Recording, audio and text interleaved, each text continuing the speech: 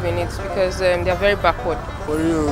Why is that? Motherland. I grew up here. There goes a popular saying that Warri not the carry last. But how true is that statement? Well, right now we are live in Warri, Delta State, Nigeria, and that brings me to the question that I'm going to be asking some Wafarians on the streets. So now, between Warri and the city of Port Harcourt, for instance, which is better in terms of infrastructural development, fashion style, youth empowerment, and all of that? Which one dope pass? Let's find out.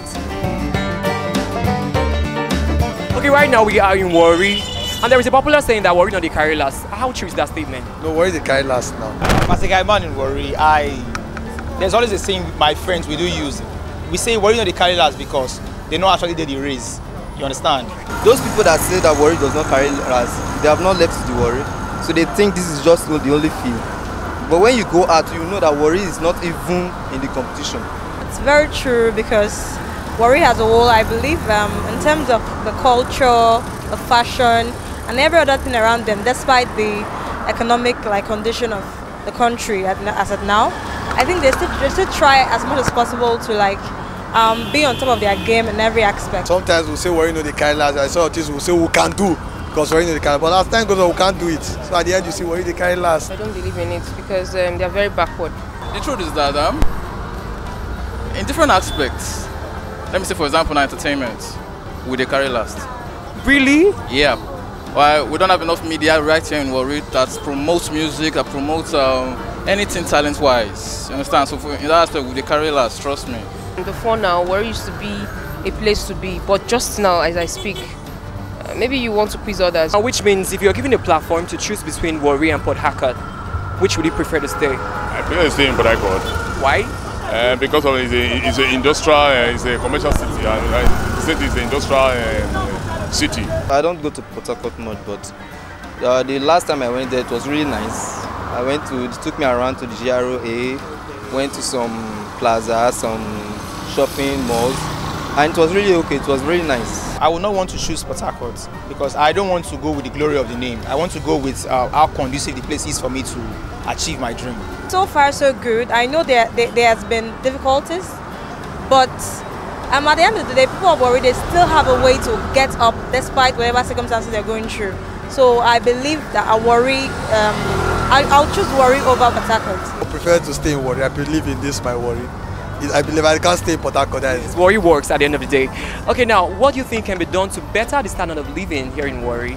Okay, what I think can be done is just that we should change our orientation. Yes. We believe on one thing that Warri no the carry last, and that thing has been affecting us in one way or the other. So we should change our orientation and say, Warri don't carry last. When you change your orientation, it will better work. We have to start with the aspect of brotherly love.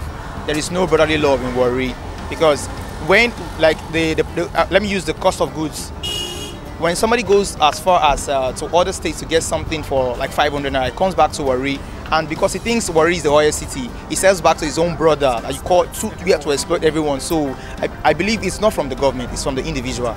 Yeah, so we have to start that change between ourselves. Youth empowerment, they have to change their orientation because they want to get, they have this get rich mentality. Yes, they want to live a luxurious life without even working, taking their time to make plans so that maybe in years to come they would meet up to standard. I think the best thing to do is that we should pray to God Almighty to give the leaders at least the wisdom to do things that are good. We need the youth to enlighten them, bring orientation program to enlighten them more because their education value is not that much again.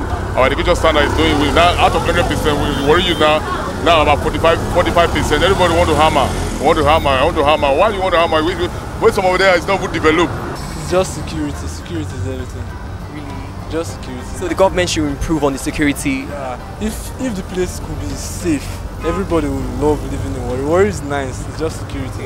This is a new age, and trust me, in that aspect, we are carrying last, and it's one of my pains. I'm telling you the gospel truth. All right, thank you so much. Well said. Thank you.